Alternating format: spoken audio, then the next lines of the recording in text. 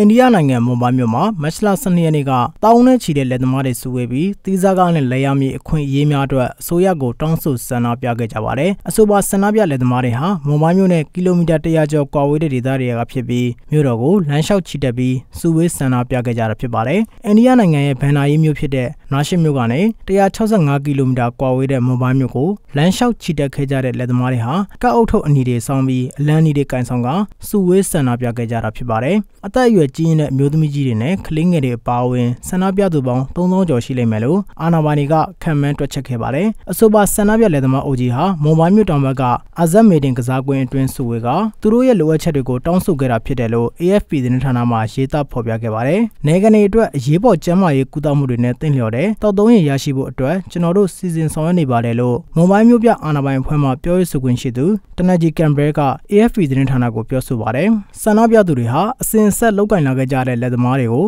ပြည်내အစိုးရကလေယာဉ်မြေတွေလွှဲပြောင်းပေးဖို့အတွက်လည်းတောင်းဆိုဆန္ဒပြမှုတွေပြုလုပ်ခဲ့ပါတယ်လို့ AFP သတင်းဌာနမှရေးသားဖော်ပြပါတယ်။လက်သမားတွေစိုက်ပျိုးထုတ်လုပ်လိုက်တဲ့သီးနှံတွေအတွက်အဖို့အခကိုလည်းတစားခွဲနှုံမြင့်တင်ပေးဖို့တောင်းဆိုခဲ့ကြပြီးအစိုးရမှလည်းဆက်ရန်အတွက်ချင်းငွေထုတ်ချေးပေးဖို့အတွက်လည်းတောင်းဆိုခဲ့ကြပါတယ်။ဒေသအာဏာပိုင်တွေဖြစ်တဲ့မဟာရာတက်ထရာပီနဲ့အစိုးရကတောင်းဆိုမှုတွေကိုစဉ်းစားသုံးသပ်ဖို့ရှိနေပြီးလက်သမားကိုယ်စားလှယ်ခေါင်းဆောင်တွေနဲ့တွေ့ဆုံကသဘောတူညီချက်ရရှိဖို့အရေးလှုံ့ဆော်မှုတွေရှိဖို့လိုတယ်လို့ AFP သတင်းဌာနကဖော်ပြပါတယ်။အိန္ဒိယနိုင်ငံမှာလက်သမားဦးရေဟာတန်း260နီးပါးရှိပြီးဒါဟာကျေးလက်စိုက်ပျိုးရေးနယ်တွေမှာရှိတဲ့လူဦးရေရဲ့ထက်ဝက်ကျော်ပါတယ်။ဒါပေမဲ့လက်ရထွက်ကုန်ပစ္စည်းတန်ဖိုးကတော့ပြည်တွင်းထုတ်ကုန်တန်ဖိုးရဲ့18%သာရှိပါတယ်လို့ AFP သတင်းဌာနကရေးသားဖော်ပြခဲ့ပါတယ်။မဟာရပ်ထရာပြည်နယ်ဟာအိန္ဒိယနိုင်ငံရဲ့အရေးပါတဲ့စိုက်ပျိုးရေးပြည်နယ်တစ်ခုဖြစ်ပြီးမကြာသေးမီနှစ်တွေမှာရေကြီးမှုကြောင့်ဒေသတွင်းကစိုက်ပျိုးမြေပေါင်းများစွာပျက်စီးဆုံးရှုံးမှုတွေနဲ့ကြုံတွေ့ခဲ့ရတယ်လို့ AFP သတင်းဌာနမှရေးသားဖော်ပြခဲ့ပါတယ်။